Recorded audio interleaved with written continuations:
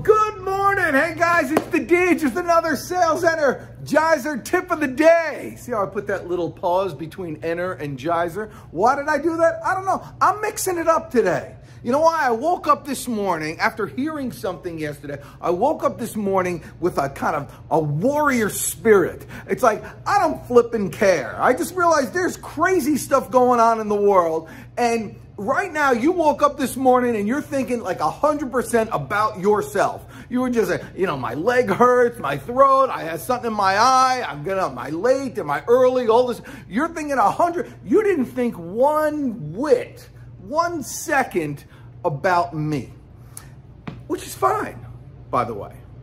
Because I didn't think 1 second about you either. And your customer, that big client, you're worried about, should I call the CEO? Should I call the top here? What are they going to think about me? I'll tell you what they're going to think about you. Nothing. They're going to think about nothing about you because they're thinking about themselves all the time. So when you approach somebody today, when you're prospecting today, 100% know that they are looking at their own self-interests.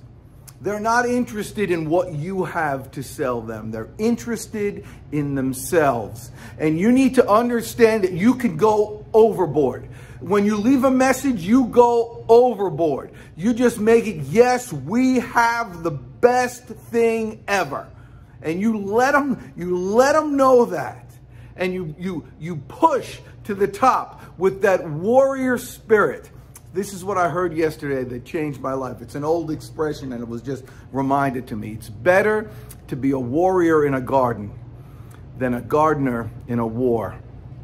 You gotta have to keep on working. Right now it might be easy. There's a lot of low-hanging fruit, a lot of people that are getting a lot of money from venture capitalists and investment, and they're just buying and they're hiring and doing all sorts of stuff. Man, you need to keep that warrior spirit, go to the top. When that kind of low-hanging fruit all falls, and you have to really start selling to the middle, to the people who aren't quite interested yet, that freaking, that muscle that you've created through that spirit will take you to the top. You do that today, and the rest of your life will be awesome.